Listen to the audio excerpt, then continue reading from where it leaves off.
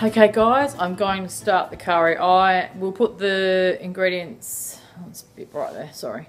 I will put the ingredients in the description below because there is a lot of ingredients in this curry.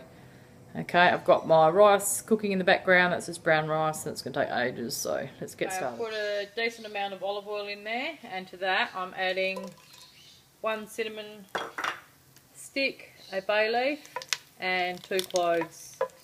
So you just pop those in for a minute till they're already crackling anyway. So once that's done, I'm going to put in 3 large diced onions.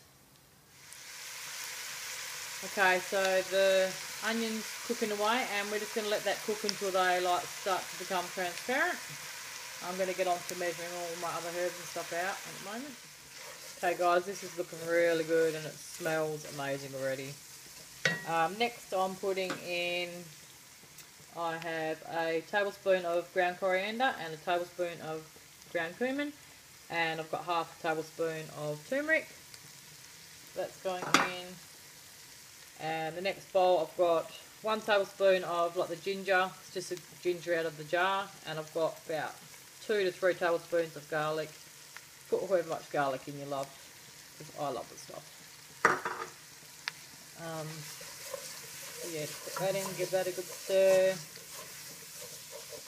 Oh my gosh, seriously, it smells so beautiful. Okay, I'm going to put some salt and pepper in now. Okay guys, I've just diced up, well not diced, but yeah, sort of normal, decent sized cubes. Chicken breast, I've got 1.1 kilos here. This is obviously for, well, I'm cooking for 6 of us, so I've just turned the heat up a little bit, but it's looking pretty good and it's smelling really good. I'm actually going to add a couple of tablespoons of sugar, just puts a little bit of a sweet element to the curry as well. I'm going to do that now. So yeah, it's about 2 tablespoons, 2 to 3 max. Yeah, every time I've made a curry and I've tried it, you know, when I've been cooking, it's just always been missing something. So I've always been putting something sweet, and I have been known to put a little bit of jam or something along those lines in there, just to sweeten it up a little bit. But yeah, just gives it that little bit of extra secret ingredient that makes it taste delicious. So we're just going to cook this, and then we're going to add in the 3 big large diced tomatoes, and we're going to add some crushed tomatoes as well. Okay, so these are all my veggies I'm putting in. I've got the little corn, red capsicum, big heap of broccoli, I love broccoli, and I've got all the broccoli stem. I just chopped the bottom bit off the broccoli, kept all that. Some asparagus, there's probably a bunch and, bunch and a half there I'd say. And I've also got the water chestnuts drained, and the tomatoes here. And the tomato, just the diced, it says tomato puree, like on the recipe that I've spotted. But I'm just using some crushed. I've just always used the crushed ones. Okay, I've just put all the hard veggies in that were on the tray. The only ones I didn't put in yet was the water chestnuts, because this is going to get a pretty good beat and get them stirred up, and I don't want them all broken up in there. And they only really need to be heated anyway. So I'm just going to cook this through a little bit, probably about 7 minutes I reckon. Get them softened up a little tad, and then I'm going to add the tomato puree and the 3 large diced tomatoes that I did as well. And then I will be putting some coconut cream in after that. Okay guys, this is looking really, really good.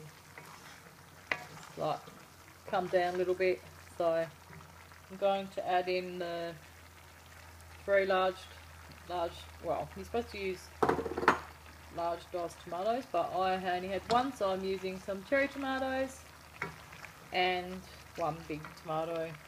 And I'm also adding in some tomato puree. It's about probably 3 to 4 tablespoons of that. So I'm just going to give that a good mix up. Okay, so I'm going to let that cook for about 5 minutes. Just going to turn the heat down a little bit.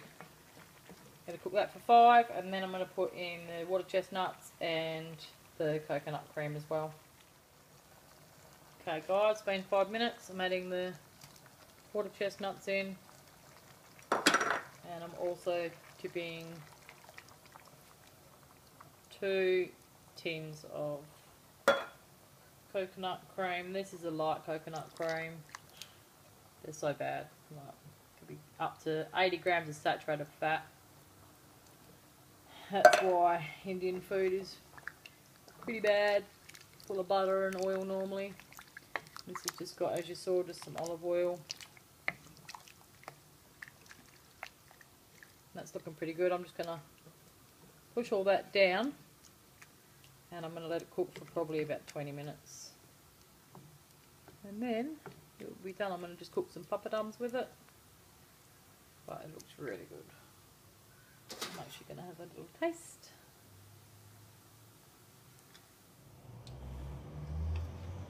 And see if it needs any extra.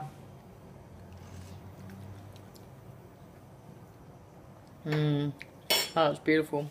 I could actually do with a bit more salt, so I'm going to add a bit more salt to it. Okay guys, papadum time. Chuck them in. I don't know if you've ever seen them cook before, but they are super quick. These are good to have with curry too. These are like, got about 60 calories for one, so they're pretty good. Normally I put them on paper towel and I get them out, but I don't have any. So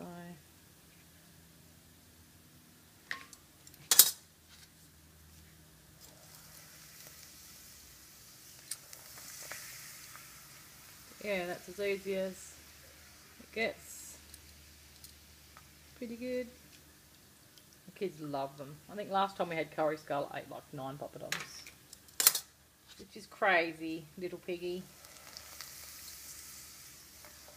Just be careful because sometimes this oil does spit, and last few curries ago I actually got burnt, spat at me, and I had some little blisters on my fingers. That was fun. Said nobody ever. So I'm just going to keep going and cooking these, and then I'll show you all of it once it's done. Okay guys, got the wraps out ready to go. All the papadums, everyone's been eating these already. They're so yummy. Big bowl of brown rice, and of course the curry. It is so beautiful, and I need to go and feed my family because they are all starving. Yeah, so like I said, I'll link all the ingredients and that below for you, so if you want to try and give this curry a go, you can. I hope you've enjoyed my curry in a hurry. Well, it wasn't a bloody hurry, it took me quite a while to make it, but anyway, it's all good. Hope you enjoyed my video. Thanks for watching. Bye.